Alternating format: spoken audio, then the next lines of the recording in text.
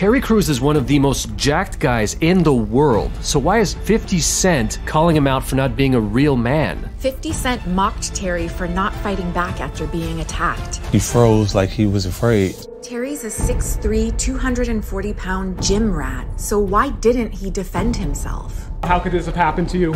We discovered that Terry's wife and kids left him after his 10-year secret was exposed. Everything was a lie. Now Terry's hitting back at 50 Cent for exposing him. You want to talk about manliness? His family is never there with him.